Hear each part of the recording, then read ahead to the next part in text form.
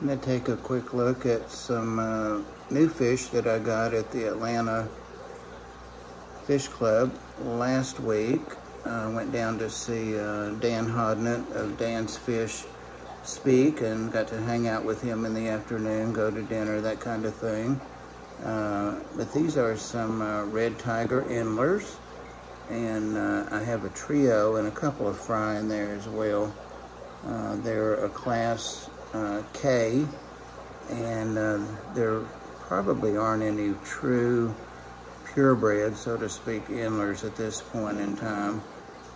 All of these leopards would be spotted, tigers would have bars or stripes on them, as these do.